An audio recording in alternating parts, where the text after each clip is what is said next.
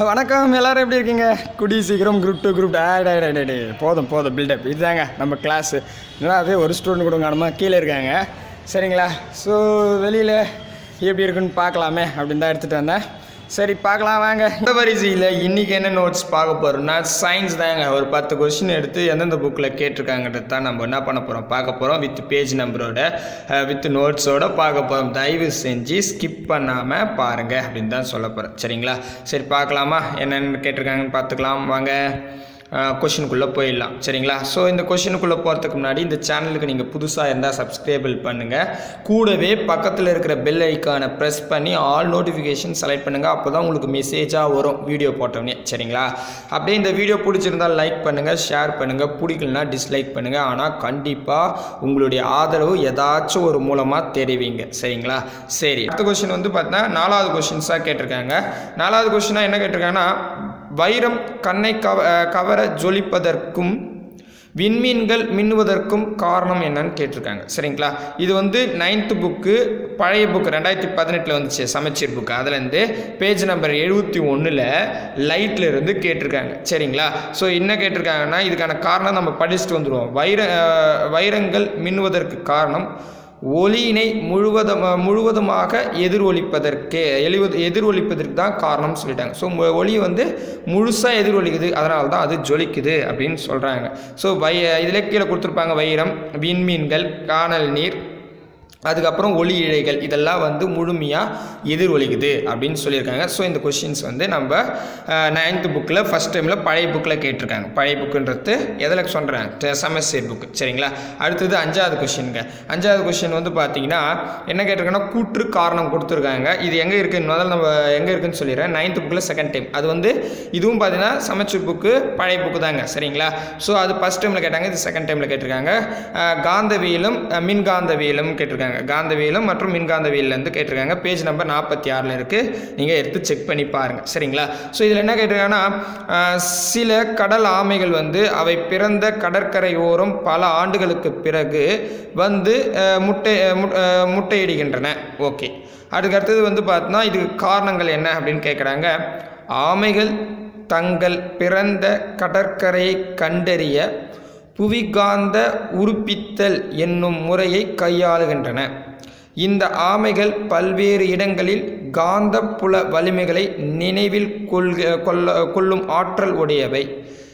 இது அவை தாயகம் திரும்ப உதவுகிறது அப்படின்னு கேட்டிருக்காங்க. இது எந்த வகையில் கரெக்டுன்றதை நம்ம பார்க்கலாம். இந்த பேஜ் வந்து 46வது பேஜ் நம்பரில் பார்க்கலாம். 9th புக்கு செகண்ட் டைமில். இது பாருங்கள், உங்களுக்கு தெரியுமான்றது தான் கேட்டிருக்காங்க. என்ன பார்த்தீங்கன்னா, சில கடல் ஆமைகள் அவை பிறந்த கடற்கரை ஓரம் பல ஆண்டுகளுக்கு பிறகு வந்து முட்டையிடுகின்றன. ஒரு ஆராய்ச்சியில் ஆமைகள் தங்கள் பிறந்த கடற்கரை கண்டறிய புவிகாந்த உருப்பித்தல் என்னும் முறையை கையாளுகின்றன. இந்த ஆமைகள் புவியில் பல்வேறு இடங்களில் காந்தப்புல வலிமைகளை நினைவில் கொள்ளும் ஆற்றல் உடையவை. இந்த நினைவாற்றல் அவை தாயகம் திரும்ப உதவுகிறது. பர்ஃபெக்டாக புக்கில் என்ன கேட்டிருக்கானோ அப்படியே காப்பி பேஸ்ட் பண்ணி மாடல் கொஷனில் கேட்டிருக்காங்க. அப்போ ரெண்டுமே கரெக்டுங்களா? அப்போ இதில் பார்த்தீங்கன்னா ஆப்ஷன் பி தாங்க. ஏ மற்றும் பி சரி, கரெக்டுங்களா? அதே மாதிரி ஆர் வந்து காரணம் வந்து கூற்றுக்கு சரியான விளக்கம்னு கொடுத்துருக்காங்க. ஓகேங்களா? அப்போ ஆப்ஷன் பி தான் சரியான விடை. ஓகேங்களா? ஓகே, அடுத்த கொஷின் போகலாம். அடுத்த கொஷின் வந்து பார்த்தா 3rd டைமில் கேட்டிருக்காங்க. இதில் 6வது கொஷின்ஸாக அதில் இருக்கும். சரிங்களா? 3rd டைமில் பழைய புக்கு பாய்மங்கள்ன்றதுல பேஜ் நம்பர் 2 கேட்டிருக்காங்க. என்ன பார்க்கலாமே. சிறு ஆணி நமது உடலை துளைக்கும் போது வலி உண்டாகிறது. ஆனால் சில ஆணி படுக்கையில் படுத்தாலும் அவர்களுக்கு எந்த பாதிப்பும் ஏற்படுவதில்லை. எப்படி அப்படின்னு கேட்டிருக்காங்க. சரிங்களா? ஸோ அது வந்து பார்த்திங்கன்னா எப்படின்றத நம்ம பார்க்கலாமே. பேஜ்லேயே கொடுத்துருக்காங்க. 2வது பேஜ் நம்பரில் பாய்மங்களில் கேட்டிருக்காங்க. ஒரு சிறு ஆணி நமது உடலை துளைக்கும் போது வலி உண்டாகிறது. ஆனால் சிலர் ஆணி படுக்கையில் படுப்பதாலும் அவர்களுக்கு உடலில் எந்தவித பாதிப்பும் ஏற்படுவதில்லை. அது எப்படி அப்படின்னு நம்மளே கேட்டிருக்காங்க சார். இது புக்லேயே இல்லை இதுக்கான ஆன்சர். அது நம்ம படித்து புரிஞ்சுக்கணும். ஓகேங்களா? ஸோ இதுக்கான ஆன்சர் வந்து பார்த்தீங்கன்னா தொடுபரப்பு குறைதல் தான். தொடுபரப்பு சமமானாலும் கிடையாது, அதிகரித்தா இன்னும் அதிகமாக வெளியே இருக்கும். தொடுபரப்பு குறைதல் தான் இதுக்கான சரியான ஆன்சர். நீங்கள் அந்த புக்கில் படிச்சிங்கன்னா பாயிண்ட்களில் தெரியும். சரிங்களா? சரி, அடுத்த கொஷினுக்கு போயிடலாம்.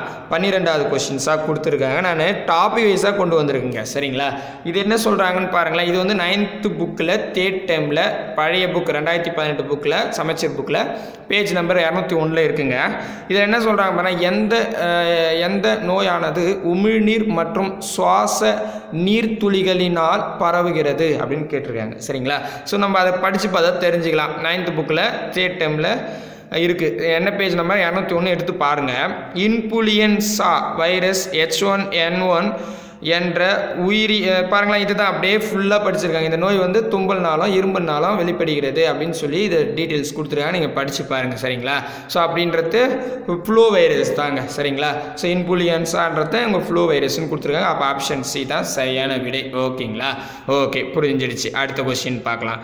அடுத்த கொஸ்டின் வந்து 9th புக்கில் ஃபஸ்ட் டைமில், இதுவும் பார்த்தீங்கன்னா பழைய புக்கு. 9th புக்கில் வந்து பார்த்தோம்னா புது புக்கிலேருந்து நிறைய கொஷின்ஸ் கேட்கலாங்க. எல்லாமே பழைய புக்கில் தான் கேட்டிருக்காங்க. சரிங்களா? சரி, இது என்னன்னு பார்க்கலாம். 9th புக்கில் ஃபஸ்ட் டைமில் 38வது பேஜ் நம்பரில் இயக்கன்ற யூனிட்லேருந்து ஒரு கொஷின் கேட்டிருக்காங்க. என்ன கொஷின் பாருங்களேன். பொழுதுபோக்கு பூங்காவில் குடைராட்டினத்தில் சுற்றும் பொழுது குடைராட்டினம் ஒரு செங்குத்து அச்சு பற்றி சுழலும் பொழுது நம் ஒரு வெளிநோக்கிய திசையில் ஏற்படும் இழுவிசை உணர்கிடும். இதற்கு காரணம் என்னன்னு கேட்டிருக்காங்க. இது பர்ஃபெக்டாக ஸ்கூல் புக்கில் இருக்குதாங்க. அதை பாருங்கள், அப்படியே காப்பி பேஸ்ட் தான் பண்ணியிருக்காங்க. பொழுதுபோக்கு பூங்காவில் குடைராட்டினத்தில் சுற்றும் சமயத்தில் நீங்கள் என்ன மாதிரியான விசையை உணர்கிறீர்கள் அப்படின்றாங்க. இது அப்படியே சொல்லியிருக்காங்க, மைய விலக்கு விசையினால தான் அப்படின்னு சொல்கிறாங்க. ஸோ மைய விலக்கு விசை எங்கே இருக்குதுன்னு பார்த்தீங்கன்னா ஆப்ஷன் ஏ, மைய விலக்கு விசை. அவ்வளோதான் எங்கள் ஆன்சர். ஓகேங்களா? இதுவும் 9th புக்கில் தான். 9th புக்கிலேருந்து எத்தனை கொஸ்டின் எல்லாம் பழைய புக்கிலேருந்து தான் கேட்டிருக்காங்க. ஓகே, சரிங்களா? அடுத்த கொஸ்டினுக்கு போயிடலாங்க. சரிங்களா? அடுத்த கொஸ்டின் வந்து 10th புக்கில் ஓல்டு புக். அதாவது ஓல்டு புக்குன்றது இப்போ இருக்கிற சமச்சீர் புக்கு தான், 2018. சரிங்களா?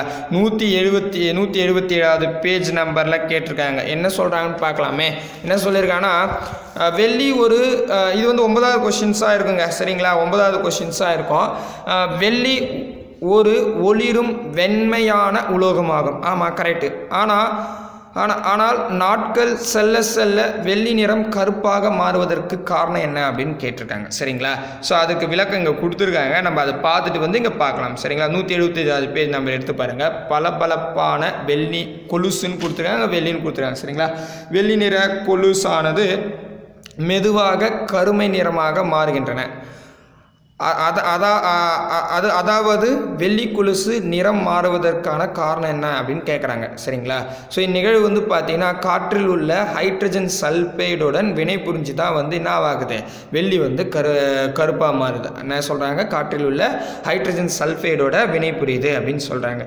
ஸோ அப்போ நம்ம இதை பார்த்தோம்னே என்ன சொல்லிக்கலாம், ஆப்ஷன் பி தான் கரெக்டாக இருக்கும். ஏன்னா என்ன சொல்கிறாங்க, ஹைட்ரஜன் சல்ஃபைடுடன் வினை புரிந்து கருப்பு நிறமாக மாறுது. அப்போ ஆப்ஷன் பி தான் சரியான விடை. ஓகேங்களா? சரி, இது 9வது கொஸ்டினாக இருக்கும். நீங்கள் செக் பண்ணி பார்த்துக்கலாம். சரிங்களா? அடுத்த கொஸ்டின் வந்து 13வது கொஸ்டின்ஸாக கொடுத்துருக்காங்க சார் புக்கில். அதாவது இந்த மாடல் கொஸ்டினில் கீழ்காண்பவற்றில் வேதியியல் செய்திகளை அனுப்புனராக கருதப்படுவது எது? வேதியியல் செய்திகளை அனுப்புனராக கருதப்படுவது எதுன்னு கேட்டிருக்காங்க. 10th புக்கில் 2019 புது புக்குங்க. புது புக்கில் 226வது பேஜ் நம்பரில் தாவரம் மற்றும் விலங்குகளின் ஹார்மோன்கள். இதுலேயே ஆன்சர் வந்துருச்சு, ஹார்மோன்கள். எல்லாருக்குமே தெரியாது ஹார்மோன் தானே. சரி, பார்க்கலாம். இது என்ன கொடுத்துருக்காங்கன்றத படித்து பார்த்தா தெரிஞ்சிருக்கலாம். நீங்கள் 226வது பேஜ் புது புக் எடுத்துருங்க. முதுகெலும்பு உள்ள விலங்குகள் நாளமில்லா சுரப்பிகள் பல்வேறு செயல்பாடுகளை வேதியியல் ஒருங்கிணைப்பு மூலம் பராமரிக்கின்றன.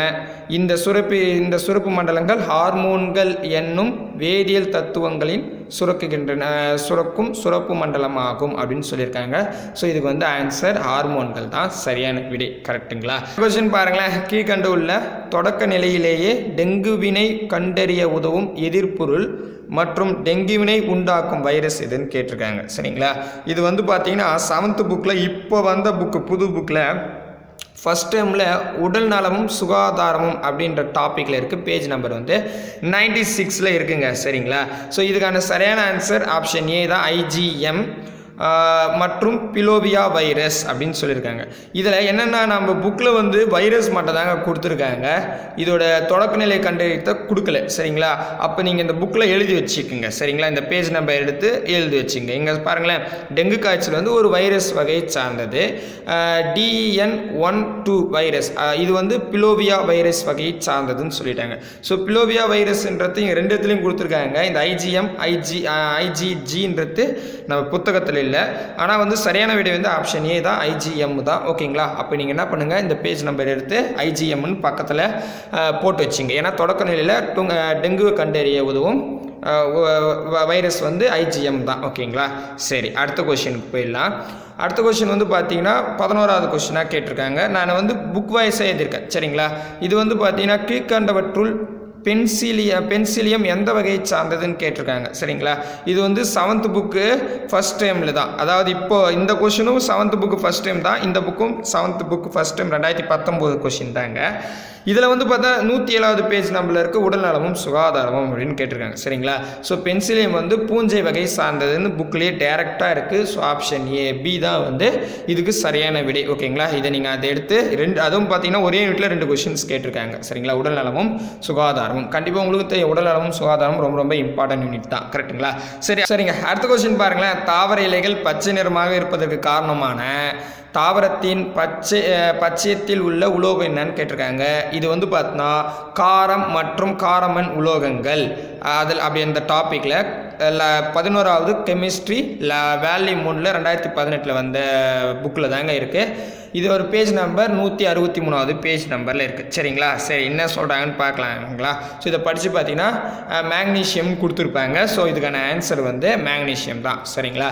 ஸோ அப்போது என்ன இருக்கு, பச்சை நிறத்தில் இருக்கக்கூடிய உலோகம் வந்து மேக்னீஷியம் தான். மேக்னீஷியம் வந்து ஹைட்ரஜனை உட்கவராதா அது நான் புக்கில் இருக்கும் பாருங்கள். சரிங்களா? அவ்வளோதாங்க, கொஷின்ஸ் உங்களுக்கு புரியும்னு நினைக்கிறேன். ஸோ இந்த வீடியோ பிடிச்சிருந்தா லைக் பண்ணுங்கள். ஸோ இன்னொரு விஷயம் என்னென்னா, நம்ம வந்து 8th புக்குக்கு ஃபுல் நோட்ஸ் ரெடி பண்ணியாச்சுங்க.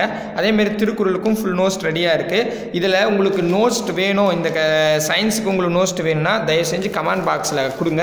நான் கண்டிப்பாக என்ன பண்ணுறேன், நோட்ஸும் உங்களுக்கு PDF-ஆக கொடுத்துறேன். வேணான்னா இதை பார்த்து படிச்சுங்க. 9th புக்கு ரொம்ப ரொம்ப இம்பார்ட்டன்ட். அதுவும் வந்து பழைய புக்கில் தான் கேட்டிருக்காங்க. ஸோ அதனால் முக்கியமாக நீங்கள் என்ன பண்ண, இந்த மாடல் கொஸ்டின் பேப்பர் அனலைஸ் பண்ணும்போது 9th புக்கில் தான் நிறைய கொஷின்ஸ் கேட்டிருக்காங்க பழைய புக்கில். அதனால் கொஞ்சம் பழைய புக்கை தரவாக படிச்சுங்க. அதேமாரி அட்டையிலேருந்துலாம் கேட்குறாங்க. ஒரு டைம் வந்து அட்டையில் இருக்கிறதும் ஃபஸ்ட் பேஜில் இருக்கிறதும் ஒரு கிளாஸ் பார்த்துருங்க. சரிங்களா? அப்போ தான் உங்களுக்கு ஆல்மோஸ்ட் A to Z ஃபுல்லாகவே கவர் பண்ணுற மாதிரி இருக்கும். சரிங்களா? ஸோ இன்னொரு வீடியோவில் சந்திக்கலாம். Bye friends.